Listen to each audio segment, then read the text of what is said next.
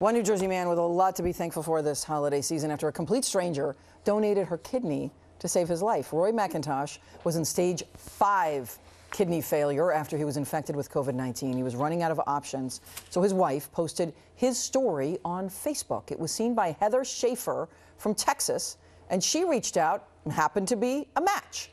In June, she underwent surgery to have one of her 2 kidneys removed. You can do that, and it was rushed to New Jersey for McIntosh. She says the generosity is something he will never forget.